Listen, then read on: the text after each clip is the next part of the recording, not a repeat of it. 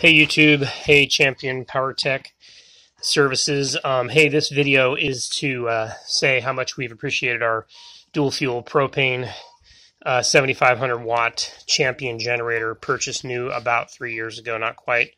And it's been great. Runs off a large propane tank 99% of the time. Every once in a while, a little gasoline. And it quit suddenly. We had 1 day of service, ran for 24 hours flawlessly, and it does have 170 hours on it overall or so. Anyhow, it ran great for the first day of the winter storm, mid-February, the famous Texas ice storm, and then it quit suddenly. And there was just something that's turning it off.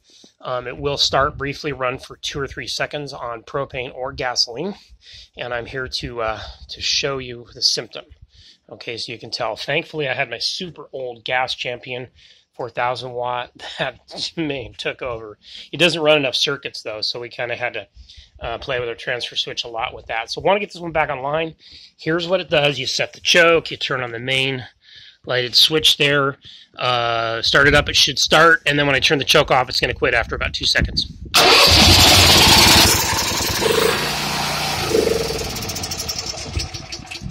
So this is extremely odd behavior. I thought it was a low oil sensor, but I disconnected that, no change at all.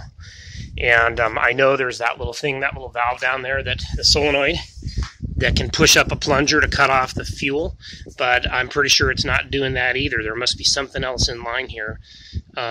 I did pull that off there briefly and plugged the hole in the bottom with my finger, and I watched that little pintle, and it stayed down. Apparently, the way it works is electromagnet sucks it down to allow running, and then upon power down, turning off that lighted switch, or possibly low oil sensor activation, that plunger will pop up and block off the main jet in there. But the entire time when it did that shutdown I just showed you, and I had this off, the pintle never moved. It always stayed down. So I'm a pretty fair mechanic, work on all my own cars and all kinds of small engine work, and I don't know what is shutting this thing down.